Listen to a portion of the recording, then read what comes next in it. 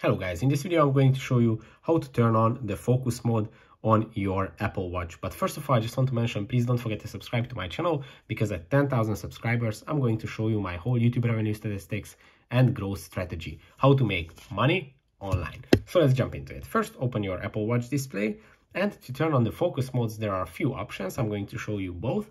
The easiest one is by swiping up from the home screen, and you will find this Do Not Disturb icon.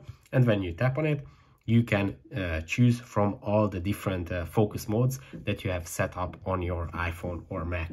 But obviously, in some cases, you don't see the Do Not Disturb icon here. In this case, you can add it to your menu by tapping on Edit, and you will find the Do Not Disturb icon here if it's not added to your menu, and it is going to have a green plus icon, and by tapping on it, it is going to be added, and from there you can use it here in your home screen. But you can also turn on the focus modes in your settings menu. If you go to settings and go to the focus mode, here you can turn them on and set up them as you wish. So that's pretty much it for this video. I hope it was helpful for you. If it was, please consider subscribing, and see you in the next one. Bye bye.